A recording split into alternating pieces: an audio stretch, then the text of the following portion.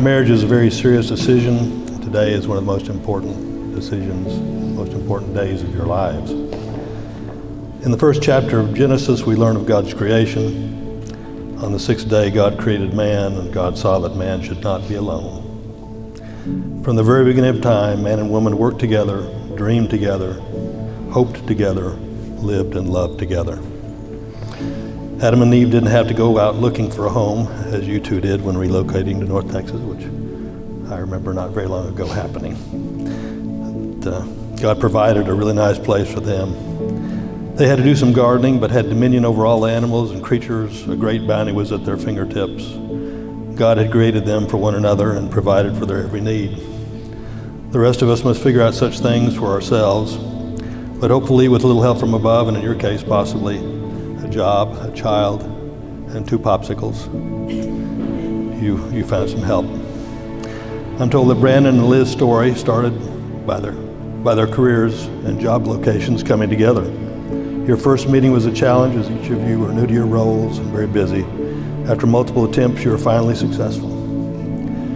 Brandon told Liz he knew from their first meeting that they would join their lives and begin their life journey together. At their next meeting, Cassidy was there also, as the story is now told by Cassidy. It started with 2 popsicles. Brandon and Cassidy came to Liz's office, and before leaving, Cassidy was given those 2 popsicles by Liz. Apparently, Cupid's arrow now comes in frozen form. Perhaps Cassidy had the bow, but looks like maybe Liz had the bow too. One of the most remarkable things in life is knowing that you found the person that makes you feel complete, feel needed, and feel loved.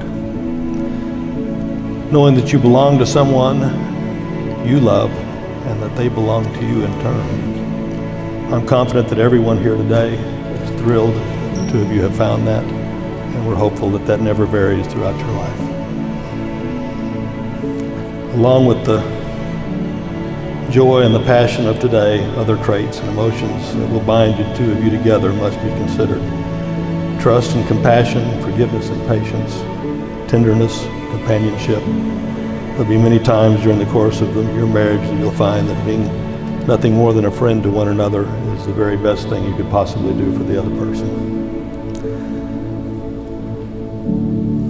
Trust and compassion, forgiveness and patience, tenderness and companionship.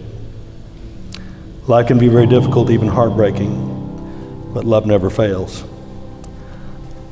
Oh no, you can take them.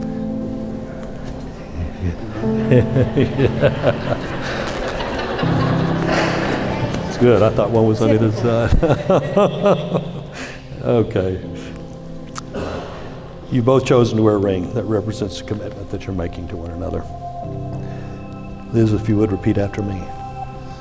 Brandon, with this ring, I take you as my husband. I pledge to love, honor, and cherish you, forsaking all others, as long as we both shall live. How about you? Wait, I'm to obey and honor? No, I didn't say that. Is that what it was? Obey and honor? Brandon, with this ring, I thee wed. I thee wed. There you go.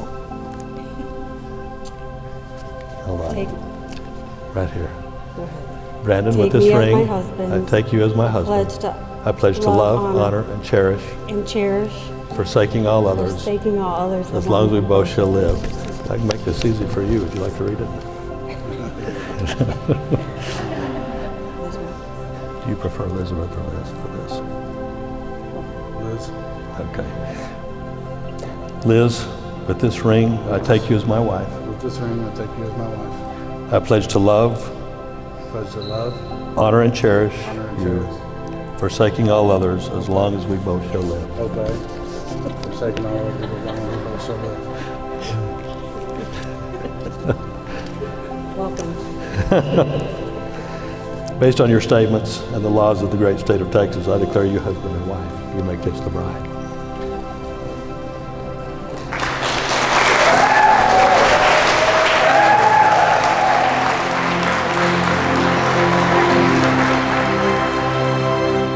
Liz, I'm so proud of you, everything you've accomplished. I love you so much.